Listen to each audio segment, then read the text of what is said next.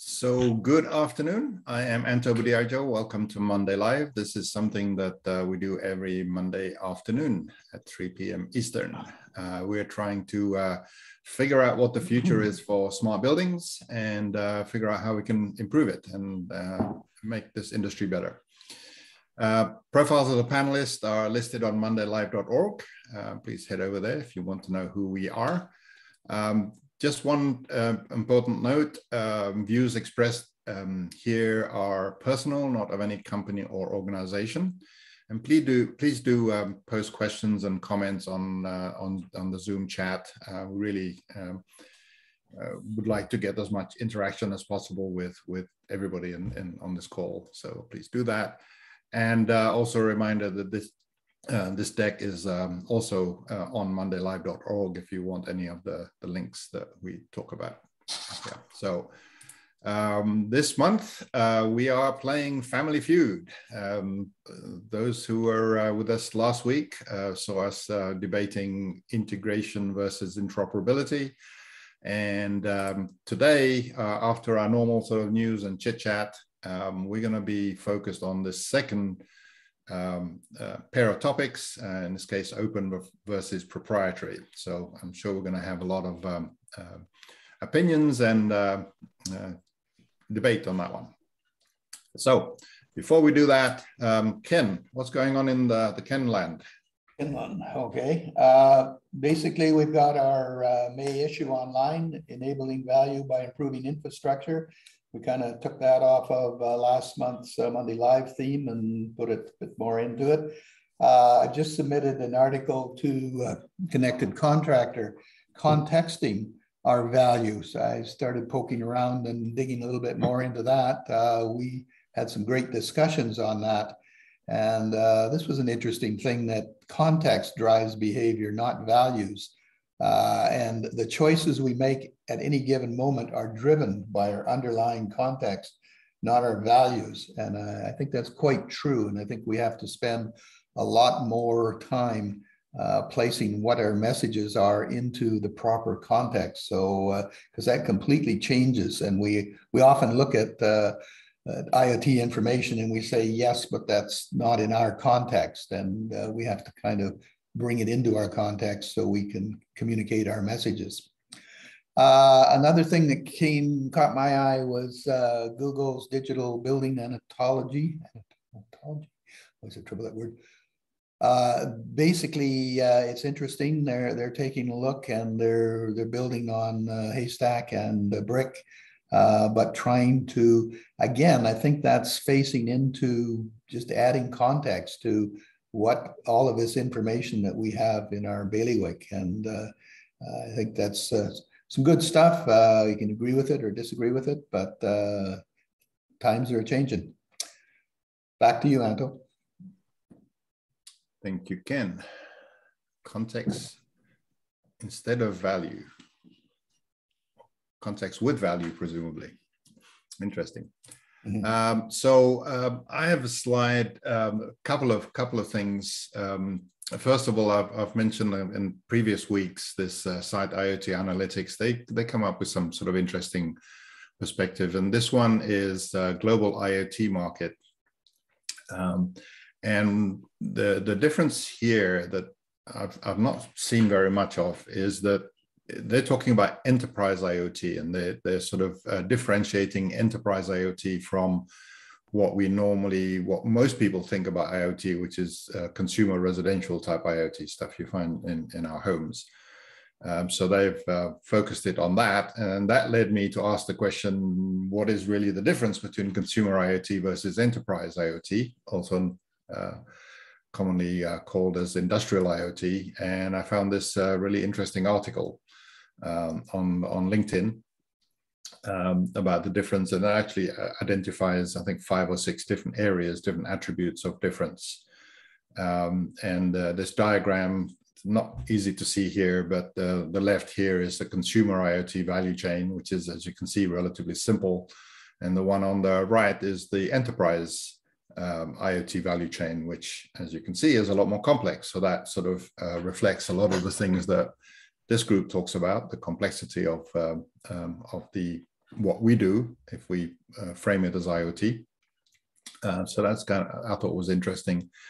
But when it comes to monetization, willingness to pay, they make the point that in the enterprise IoT is much better in terms of monetization. So I thought the sort of the combination of these two is sort of interesting. So that's interesting. Go ahead, Steve.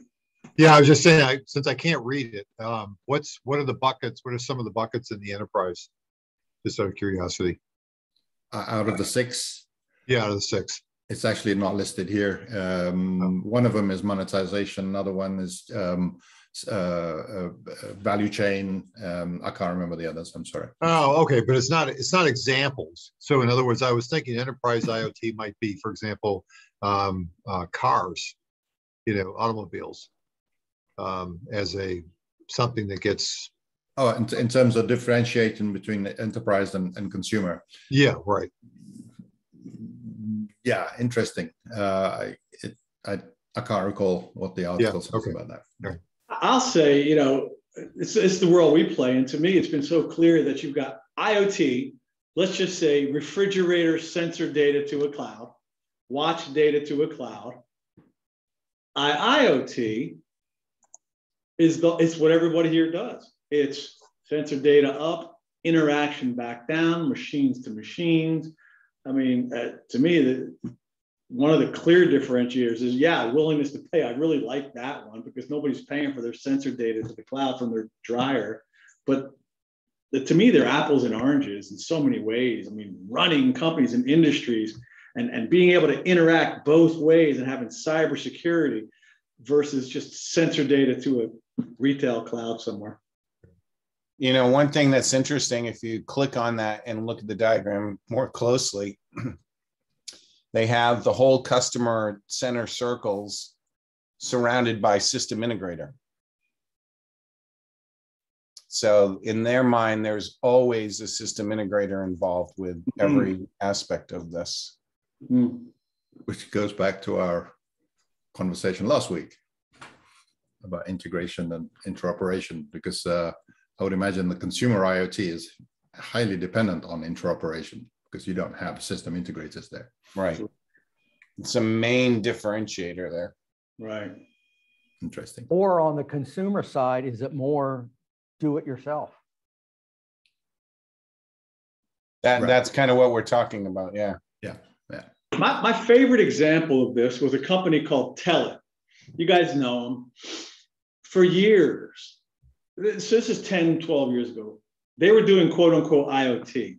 They were connected to virtually every Burger King fryer machine in North America.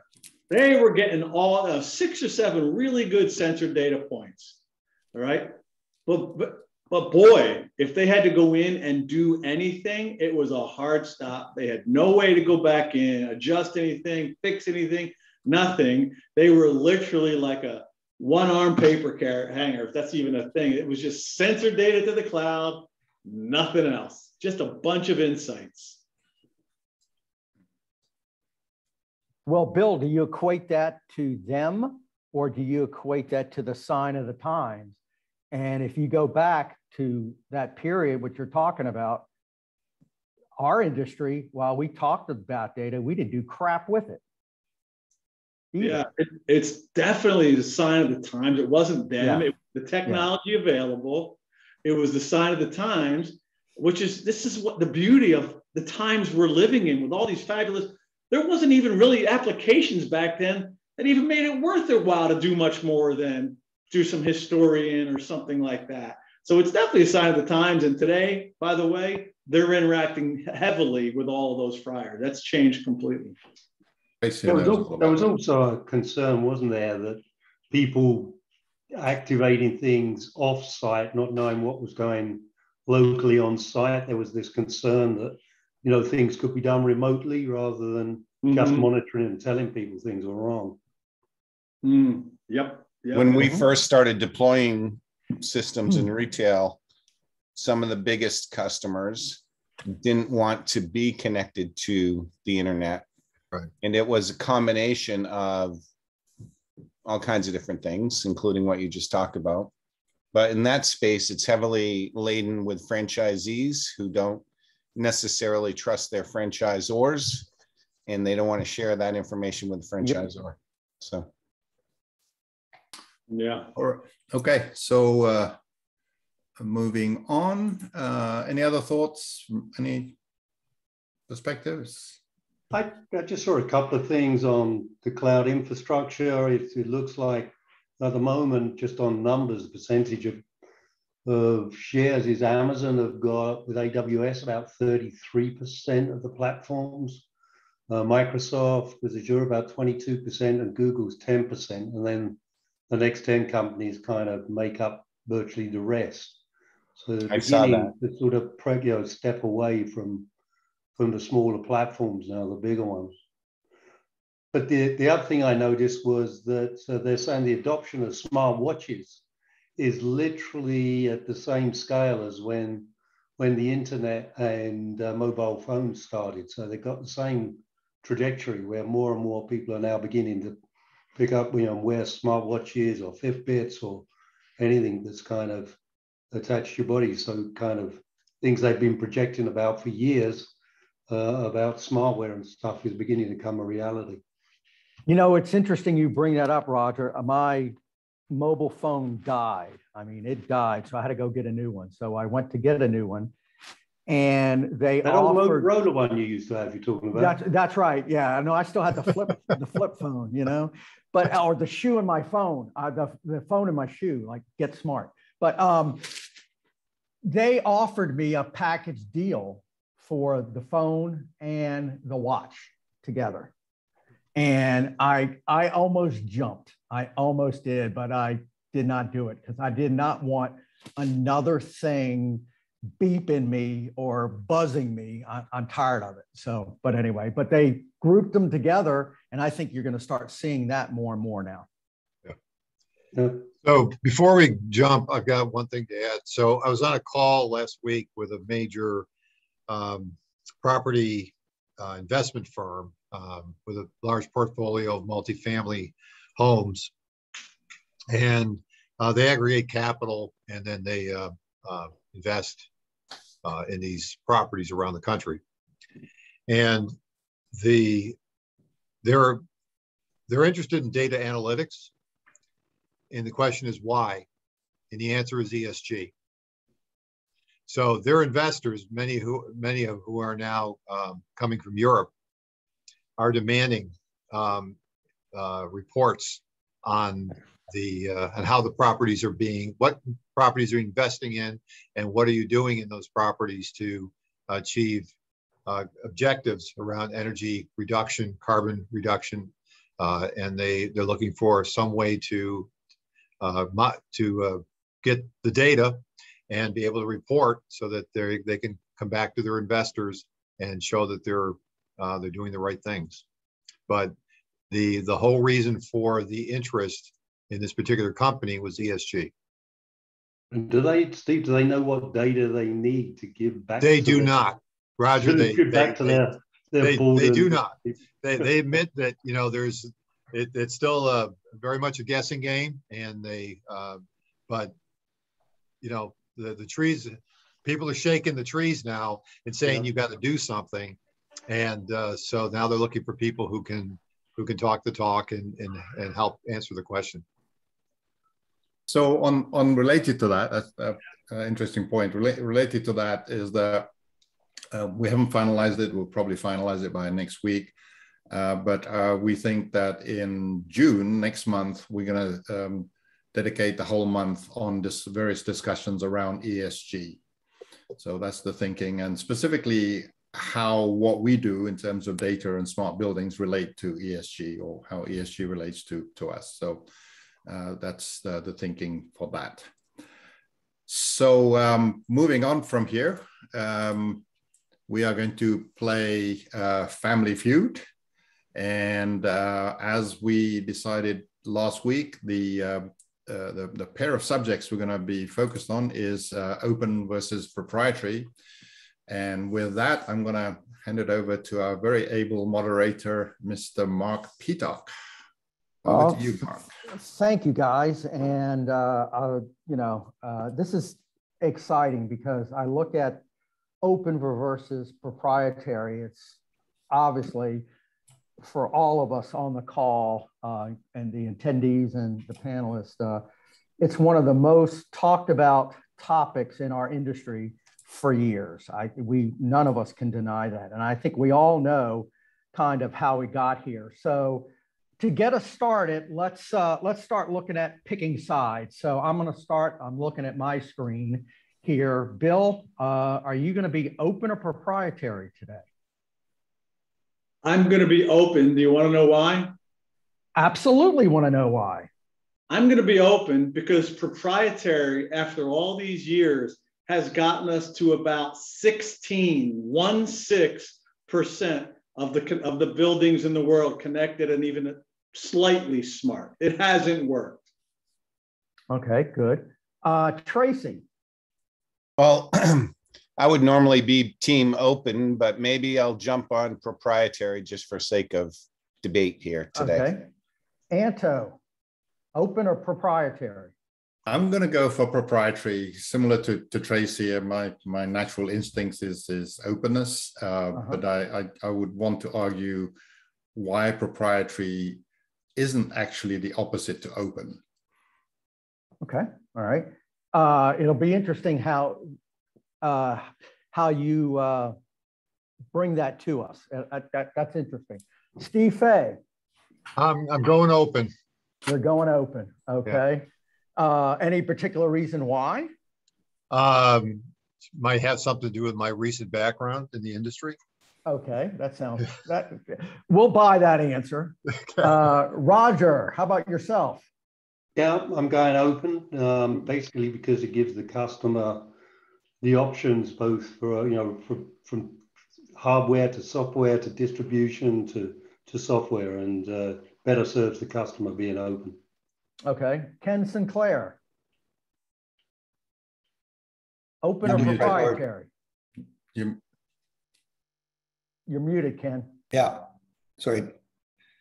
No, the point I'd like to bring up is that proprietary has basically got us where we are. You basically have to create these systems the first time, and how that's done. We have to have complete control. Once it's done, then we can start taking it apart and putting it into pieces. But in the early stages, a lot of the innovation in the DDC systems was done by proprietary companies. So I'll chat a little bit about that. All right, Jim Lee. I'm going to go proprietary. I've spent my entire career on open and solidly believe in it. But for some devil's advocate reasons and to explore the concepts a little further, I'll go proprietary. All right, and Gina. Yeah, I'm going open. It's actually the only thing I've ever known. So. Okay. Well, what's interesting is the sides are fairly even as far as numbers. There might be a little bit leaning a little bit on open. So let's get us started. So I think for me let's start with the question. What truly is the difference between open and proprietary, and what is the driving forces for your respective side, whether open or proprietary? Ken, let's start with you. You're proprietary. Okay, I think I'll go back to the beginning, is when these automation systems were coming together, and I kind of grew up in that time in the early 80s when the DDC systems were hitting. Companies that had their own, even the protocols slowed us down, because if we forced people to use BACnet before it was really ready to be used, it basically killed innovation. So I was impressed in the early days as a consultant to have companies that could give me a proprietary solution. And I was looking for interoperability back in those days, was difficult to come by, but the speed at which these folks could actually create these new systems and create new ideas was very much faster in the proprietary environment in the beginning. Then as the standards became, started to pressure on BACnet in particular, then actually these people were quite, the proprietary companies were then quite able to move and use the open systems to their best advantage. So I kind of see it that it's always needs a little bit of both, and proprietary is not a bad place to start. If you're creating a whole new concept, let somebody give you their version of the whole concept, and then we'll take it apart and fix it. All right, well, let's kind of keep, I think the best way, so we're going to go back and forth. Let's keep on proprietary for now. Jim Lee. So as I said, I spent most of my career on open, but primarily on BACnet and other open technologies. But then I began to find out that customers had a different idea of what open meant. Specifically, after creating open technology for many years, we discovered that Tritium, and many of you on the call, had a success redefining open as the ability to have multiple dealers in a market selling a technology. And I always thought that was the most interesting thing, that customers thought it was open when there was more than one person to buy it from, regardless of what the technology was all about. So interesting. And that, by the way, that was done purposely for those of us who came from the Tritium world back in the day. Anto. So as I mentioned earlier, I don't think they're opposite things. Increasingly these days, I'm thinking of everything as systems from a systems perspective. And the way to look at this debate in a systems perspective is that what's important in a system is the interfaces, the external facing things that you can do with that system, what other systems can do with it, as it were. That has to be open. But what happens inside that system, what happens within the confines of that black box, if you want to think about it like that, can very well be proprietary or open. It actually does not matter. And as per Ken and Jim sort of mentioned, and others maybe, proprietary gives a lot more leeway to innovation and speed and everything else. So as long as that's maintained as something that's sort of inside the box and the externals are open, then you actually get the best of both worlds. So you don't actually have to choose between one or the other. Mm-hmm. So that's my argument. And for that, I've made this little diagram. Oh, I like it. You cheater. Tracy, you're the last on the proprietary. Sure. So I'll just, well, first let me say I've spent my entire career kind of on the open side of things and have debated this so many times I've lost hair over it. I agree with everything that has been said so far. I don't think it's black and white, one or the other. As I have got more and more into creating platforms here with our company over the last several years, I start to understand that there is a very good place for what a lot would probably call proprietary. And some of the benefits that we see coming from this is what I would term as built for purpose, right? So when you get into applications, even networked applications that are going to share information, we all know in the building industry, there's no two buildings alike. There's no combination of products and platforms the same from building to building. Excuse me. And while open, I think is important as far as getting access to data, I'm not sure that it's completely necessary that every system has to be built completely on an open foundation, let's say. That there is a place for innovation, built for purpose applications within a system of systems, to use Anto's term there, that really lends to a better overall customer experience and platform for customers. Okay, all right. Because I want to be able to get to a number of topics, let's go ahead and move over to open. Bill, you're on the open side. What say you? Let's be careful here because we want to move things forward. Now, Anto is a wordsmith. He's for openness, and yet he's almost confusing the issue by saying, well, there still has to be proprietary and so forth, just like Tracy just alluded to. So let's be careful that we don't confuse the issue. For sure, there's going to be software and technologies and so forth that are going to be quote unquote closed with maybe patents or IP and so forth, but they're still in an open environment, meaning, and the reason I'm open for the open team is technology should democratize. We want to democratize cybersecurity and analytics and data and all of it. We want people, we want the mom and pops to be able to do what the big boys have been doing for decades. So, and that doesn't mean there's not going to still remain some IP.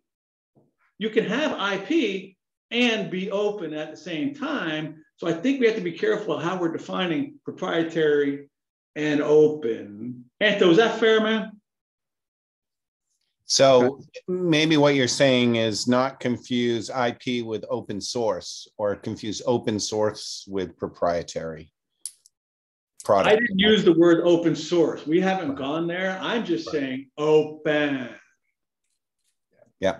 And there is a difference between open source and open. I think we can all agree to that. But again, let's not go open source yet. Let's finish talking about open. Roger, your comment. Yeah, so in defense of proprietary, I would say that it offers more differentiation, innovation, and kind of it's faster. And, when we started systems out, we needed to make it, and it worked better with perhaps the systems as a manufacturer you might have been supplying. But I don't think that worked in the customer's interest ultimately, because I think, when you look at open protocols or platforms or distribution, my view was that, now, it has been for a long time, is that, open communications mean that it allows freedom of device connectivity, either, on-prem or off through APIs and database compatibility.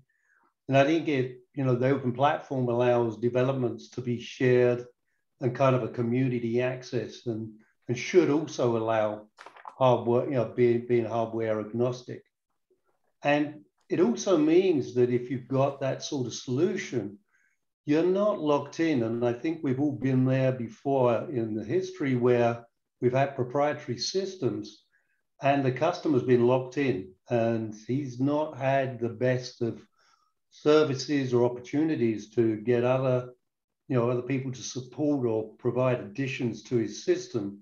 He's kind of almost been kind of held to ransom. And of course, if that company or the people they've been locked into are not developing the technology or the products fast enough, then they can't always adopt those. So that's kind of where I'm coming from, the customer side of having no lock-in. Okay, all right, and Steve. So Anto talked about the importance of open from an external interface perspective. I think that's really essential, but we're really getting into terminology here, and I've been taking some notes. So having worked for Tritium, as you guys all know I have, you could very easily argue that it's, other than the protocols, it's not an open platform. It's a de facto standard. And so when you can become a de facto standard, it can be confused as being open. You can make the argument that all applications are proprietary, the actual application. Now, the degree that the data in the application can be made available to other applications and other potential users, all of a sudden that proprietary application becomes open. So that's why I get back to what Anto was saying in terms of the importance of the external interfaces being open, meaning they're done to a known standard, industry accepted practice, of some sort, so that the investment in acquiring the data and being able to work with the data is as little as possible. That's why we're advocating generally for open, not just for the lock-in issue, but from the cost of integrating or interoperating these systems. So open source was mentioned. As we all know, from a software development standpoint, the software engineers who are out there writing applications are trying to leverage open source whenever they can, because it's faster to market. Similarly, they're leveraging cloud platforms, whether it's Google or Amazon, with their platform as a service backends, because they have all kinds of built-in tools that are now well understood. The engineers get trained in them, and they can get an application generated very quickly relative to what they might have had to create all on their own from a proprietary standpoint in the past.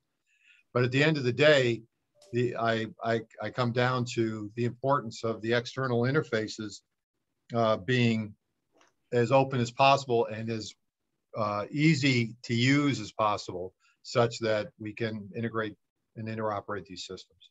Okay, all right. And let's follow up with Gina on open. Your thoughts, your initial ones? So that, well, it's a tough group to follow and can't disagree with anything they say here. So I'll try to add something a little bit different.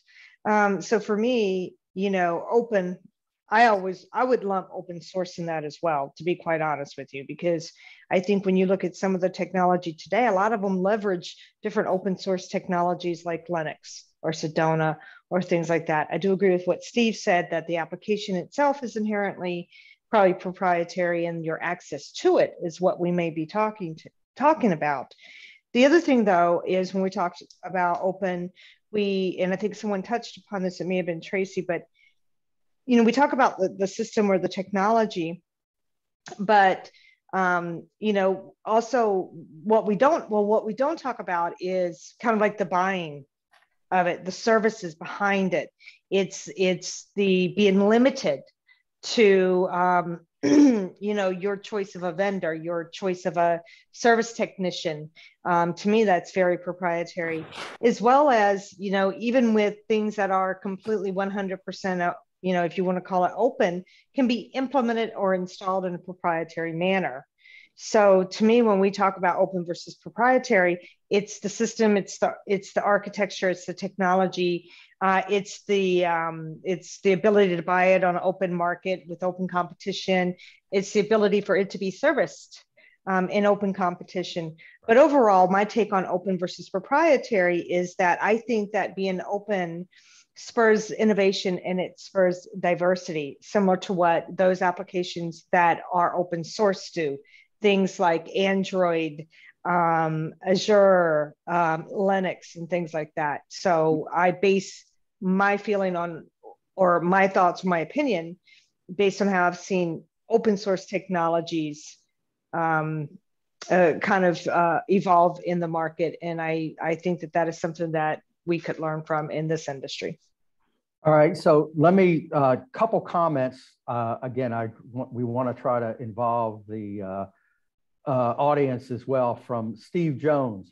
Years ago, the definition of open was declared in parentheses, by the manufacturers. Today, it is defined by users adopting standards. Just let's go through the panel. Agree or disagree? Bill.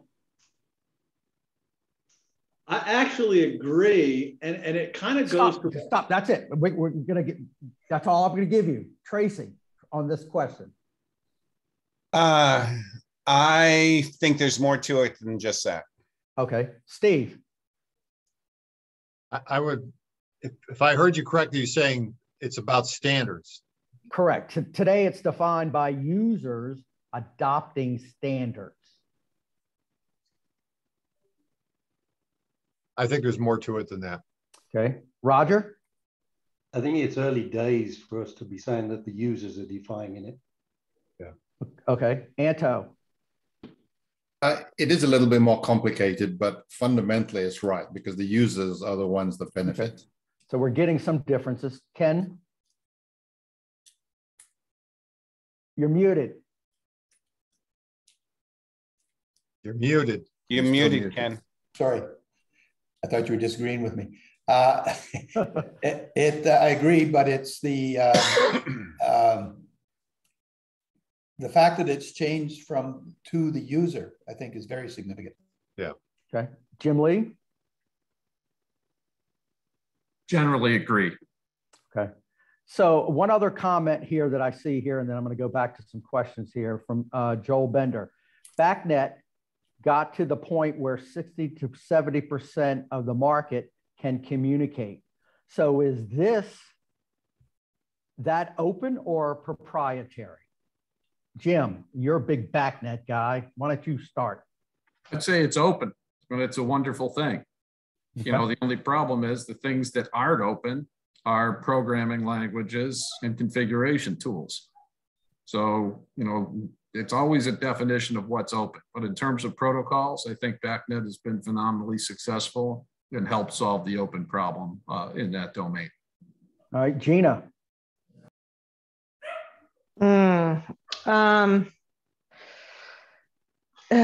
Is it open or is it proprietary? I still call it proprietary. Okay, Roger. I think it's open. But I think going back to something that Jim said is that if all the tools and all the other things are also identical, then where does the innovation come from? You know, it's all the same thing. But yeah, I think BACnet as a protocol is probably open. Bill? I'll try to be brief, but I think about the other verticals where you got Profinet or Ethernet IP or BACnet. I have to agree with Jim that it's open and serves a purpose for the interoperability and so forth. So I'll go with Jim on this. Okay. Steve, did I get you or? No, you haven't got me, but good. I'm not giving you 2 times here. Go ahead. So the external interface is what it's been addressed. But to Jim's point, when you start introducing multiple vendors using BACnet, the issue of tools and support of those tools quickly creates a challenge for any company to try to really deal with. So maybe they can deal with 2 vendors, but they're not going to do 10 different vendors of VAV controllers across their, just because it's BACnet. I don't see it. Okay, Anto? I think it's a maturity issue, because if you think about it, any industry that starts in the digital journey, any products in that industry has to be proprietary by nature, because you're going to start with 1 and 2 and 3, right? You cannot have an open system when you only have 1. And so BACnet is an aspiration towards open, and at one point, hopefully it'll be 100% open. So the 60 to 70% that Joel mentioned is basically a measure of where we are in that journey, 60, 70% along, that Jim probably agrees with. But BACnet's really mature. I mean, it's getting old age. It's getting close to its 30s, isn't it? that means that maybe this level is the saturation level of BACnet, which is another possibility. Constant reinvention. It's always being reinvented, Roger. Fear not. We're going to keep it fresh. Roger, 30's the new 10. Okay. That's right. That's right. Tracy, how about you? You want to comment on this? I do. I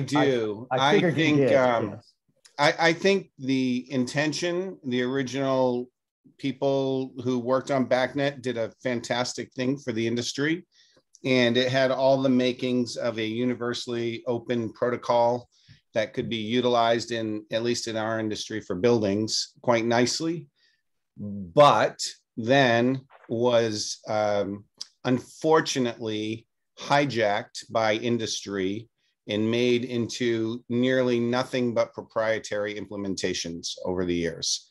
And that's the difference to me when it comes to open versus closed is does a technology or solution lock a customer into a specific set of tools or products, or doing business with them through contract and other methods? All right, I've got several more questions to continue this family feud. So my next question for both sides are this, is, hold on. How about specifying? Is it easier to specify open, or is it easier to specify proprietary? So Jim, you're on the proprietary side. So what's your thoughts? I think that it's easier to specify proprietary because you don't have to worry about all of the things that you have to worry about when specifying open. That said, I think that you don't get the benefits of the open side, but it's certainly easier to specify by this. People have been doing it for 1,000 years. All right, let's keep on the proprietary side. Anto. Muted. What was the question again? I knew you were going to ask me that. Pay attention. This is the feud. This is the feud. How about specifying? 1X. Is it easier to specify open, or is it easier to specify proprietary? I agree with Jim. It's very easy to specify proprietary until you get to the point where the functionality of that proprietary thing is exhausted. When you start to get outside of that, then you start to get into trouble. All right. How about Tracy? I think it is way easier to specify proprietary. It costs less. It gets you faster to a solution. The problem with trying to specify open is keeping and locking, or maybe I could use that term, locking out all the cheaters, the would-be dubious players that would sell you an open system only to lock you in another way later. All right, Ken. The open or the proprietary is too easy to specify. That has been the problem from the industry, is they basically choose one of these names and they say, that's the control system I want. They don't even know what a control system is. They just know the names of 4 of them. Sorry. All right, let's hear from the open guys. Is it easier to specify open or proprietary? Roger. Yeah, it's dead simple to specify proprietary, because I can be as lazy as I want. I just get my supplier to specify it. Good one. Gina. Yeah, I kind of have to go with Roger on this one. You know, I can just yank whatever I used for the last 10 years and pop it in and I'm done and charge a lot of money. So yeah, tons easier. Okay. Bill. I think it's the wrong question. It's such an obvious answer. The question should be more like what Ken started to say is, does the proprietary world and everything that goes along with it, including all the what we're talking about now, does it hold the system? Does it hold the industry back? It holds it back. It's easier, it's lazy, and it holds us back. I'm not sure where Tracy went there with dubious and all that. He threw a monkey wrench into that, but it's lazy, it's easier. It probably is more cost effective potentially, but it certainly holds back the technology people on this call. Maybe I didn't make it clear. I'm talking about what it takes to correctly specify and procure an open system. Most of the effort that goes into that is trying to prevent people from then locking you in and resulting in a proprietary system. Yeah. So just to make by the way, I don't think it's cheaper. And so somebody said cheaper, and I kind of parroted that. It's not cheaper because the stuff that gets spec'd in is it's de rigueur and it's expensive. Well, and they know they can start. I'll argue in the short term, in the initial acquisition costs, proprietary is cheaper for a lot of reasons. And even just the specifying part that we're talking about, creating an open spec, policing an open spec, enforcing, validating an open spec has been implemented, takes time and money and expertise. And it's a continuous battle through the life cycle of a system once it's deployed, because it doesn't end just once you install it and then you're up and operating. See, I can take what you just said and turn it around. It's a continuous battle with the proprietor. You're locked in, man. You can't dance and flow. Anyway. Well, I'm not saying that's not true either, by the way. Yeah. All right, Steve, your turn to weigh in on this, and then we're going to move on to something. Yeah, the only thing I would add is that going open is, particularly for government, is politically correct. So whether it costs more to do it or not is almost not the question to be asked. It's the obligation they feel to not be proprietary, and to look good to potentially to taxpayers who would complain that they weren't able to bid on a project because it was spec proprietary. Yeah, and then that kind of goes with what it looks like David Katz has posted here. Our Canadian governments at all levels now specify the open protocols like BACnet. And they were initially involved in CAB, that was the forerunner to BACnet. So that kind of echoes a little bit about what you said there, Steve. So let me ask this to those on the open side. What are the drawbacks to purchasing a proprietary building automation system? Anto. I thought you said that was for the open. Oh, yeah, I'm sorry. You're right. I'm sorry. Yes. So Steve, we'll go back. Your background is confusing, Anto. It is. I'm so confused. You got some blue in there, Anto. Yeah, I know. Yeah, the interfaces. Yes, right. So Steve, for you. Well, I think we've said it many different ways, but it's the lock-in. Okay. And then number one, and number two, future proofing. So when you go proprietary, you're no longer you might get future proof, but you're going to probably pay through the nose for it because the vendor's going to have to go in and add capabilities, and you're going to get hit with a big charge for doing that if they're willing to do it. So yeah, and that's, if you look at what we're trying to solve here with interoperability, one of the key value propositions is future proofing these systems, because we know they got a long haul, 10 plus years. And so proprietary just flies in the face of that. So let me ask this then. Sorry, I'm going to change a little bit here. Does open or proprietary lend itself to the value of, or interoperability and the value of interoperability? Bill. I mean, by definition, I think you answered your own question. So I don't think so.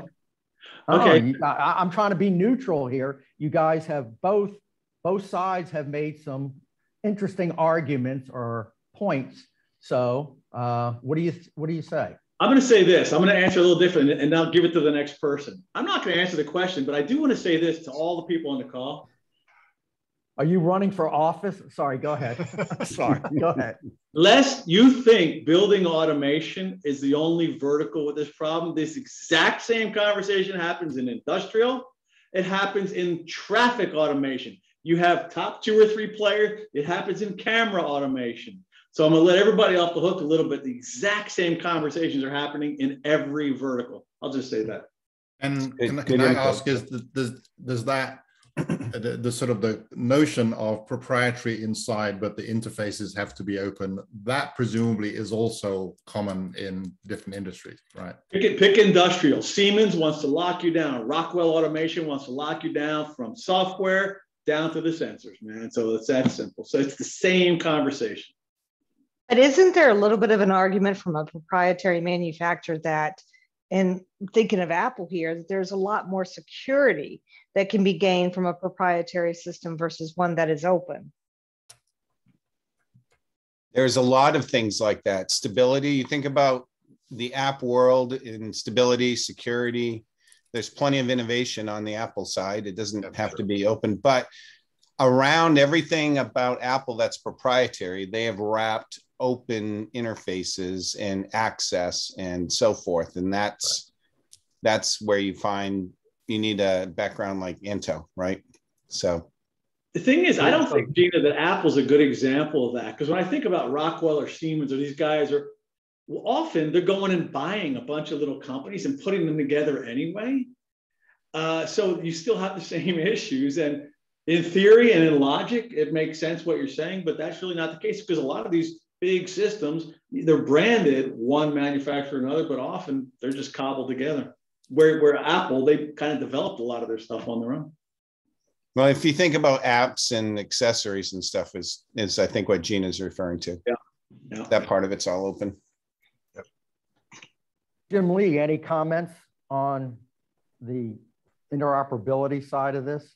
Jim Lee is offline. He had internet problem. He just texted me. Okay, thank you. How about then, let me ask you a question. Let's do some future proofing. In 10 years from now, will we still be debating open versus proprietary? Or will one dominate open? Sorry. So Steve, let's start with you. 10 years from now, we're going to still be talking about this. I think the comments I made earlier about the applications being proprietary and the interfaces being open, I think from an innovation standpoint, you're going to continue to see so much of the innovation be done in a proprietary because you're creating something for the first time in many cases. So you can't even necessarily at that stage conceive of what open should be. But we're so now connected as a standard. Everything is expected to be connected, whether it's your browser or the internet or your phone. So you've got to build in open interfaces to whatever piece of proprietary technology you want to go build from now. So yeah, I think 10 years from now, it's the story that you're seeing today is going to be still there 10 years from now. But I think the open interfaces are going to be better and easier to deploy. There are going to be more of them. They're going to be quicker to implement and plug into your proprietary kernel, if you will. So from that standpoint, I think it's going to be a lot easier to be open than it is today. Tracy. I think the debate will be just as strong 10 years from now as it is today, because the driver has very little to do with technology, maturity, or innovation. The driver of this debate more than anything else is business and money, right? The reason Rockwell and Siemens wants to lock people in the way that Bill describes has to do with financial reward, not they're just as smart as the rest of us. They could do open just as easily as anybody. It's about controlling your customer, having that lock-in and lifelong relationship and their financial return that comes with that. So I don't see this ever going away. I think we'll chip away at the edges, back to Anto's background, and making integration and data exchange more open or more easier, as Steve mentioned. But there will always be a need or drive to do proprietary systems due to financial reasons. Ken. Yeah, I think it's never going to go away. There's the support and service, which we haven't really even talked about. That's another big piece of it, and that's probably the driving force for a lot of proprietary. Certainly in the old days, is to basically tie up this maintenance and have the complications of that kind of part as your service. And we had situations where people would actually give very good prices to, I remember in the early days of BACnet, they would actually offer a credit not to supply BACnet. And because that gave them a stronger hold to do the service and to support that system. So yeah, I think that'll always be there. The proprietary people are financial. They're driven and they go after the big financial companies, the universities. They try to capture them and work completely with them. And of course, there's been a big pushback, especially in the university market, that most universities have the where all to basically go open and have the people within and kind of create their own system. So, but I think the discussion will always be there for sure. 10 years from now. Anto, 10 years from now? I actually think that we don't want it to go away. I think this conflict between the two is not just an inconvenience, it's actually the structure that we want. because we want innovation, rapid innovation to happen, constrained in a box, as it were, and the interfaces to be open. And that balance between the two is really what will actually move us forward. If everything's open, then we have to wait for everybody before anything can happen. And if everything's proprietary, obviously, we know it's bad from a different reason. So I think it will always be there. Tina? I think it will probably still be there for people that still make phone calls on rotary dial phones. So, yeah, that's what I think. Mark does. That's right. That's right.